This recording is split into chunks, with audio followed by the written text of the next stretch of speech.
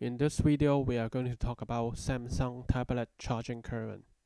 So we are going to charge the tablet with different chargers and measure its current.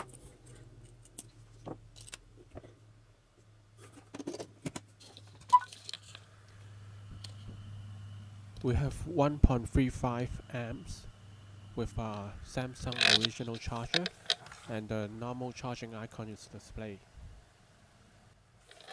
Now if we charge the tablet with an Apple 10-watt charger, 0.4 amps is measured. Even though the charger is capable of supplying 2 amps current. And we can see a no charge icon is displayed.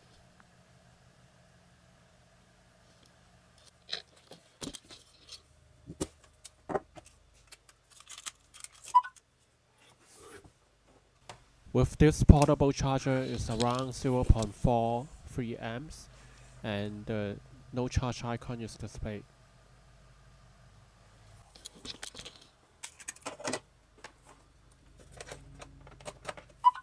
With a laptop USB 2.0 port, the charging current is about 0.4 amps and a no charge icon is also displayed.